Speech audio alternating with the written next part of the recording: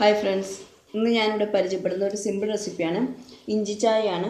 ഇപ്പോൾ ഈ മഴക്കാലം ആയതുകൊണ്ട് തന്നെ നമുക്ക് എല്ലാവർക്കും അറിയാം, പനിയും ചുമ കഫക്കെട്ട് ഇതിനെല്ലാം കൂടുതൽ സാധ്യതയുള്ളൊരു സമയമാണിത്. അപ്പോൾ അതിൽ നിന്നെല്ലാം നമുക്ക് ഒരു പരിധി വരെ പ്രതിവിധി നേടാൻ ഇഞ്ചി ചായ കൊണ്ട് സാധിക്കും. അപ്പോൾ ഞാനിവിടെ ഒരു പാത്രത്തിൽ ഒരു 1/2 ലിറ്ററോളം വെള്ളം വെച്ചിട്ടുണ്ട്. നമുക്ക് ഈ വെള്ളം ഒന്ന് ചൂടായി വരുമ്പോഴേക്കും നമുക്കിതിലേക്ക് ഒരു കഷ്ണം ഇഞ്ചി അരിഞ്ഞത് ചേർത്ത് കൊടുക്കണം. ഇതിലേക്ക് നമുക്ക് ഇഞ്ചി ചേർത്ത് കൊടുക്കാം. അപ്പോൾ നമുക്ക് ഈ ഇഞ്ചി നല്ലോണം ഒന്ന് തിളച്ച് വരണം. കൂടാതെ തന്നെ നമ്മുടെ ഇഞ്ചിയുടെ ഗുണങ്ങൾ എല്ലാവർക്കും അറിയാവുന്നതാണ്.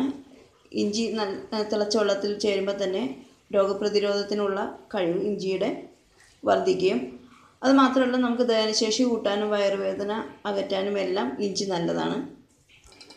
ഇത് നമുക്ക് നല്ലോണം ഒരു 10 മിനിറ്റ് നല്ലോണം ഒന്ന് തിളപ്പിച്ചെടുക്കണം.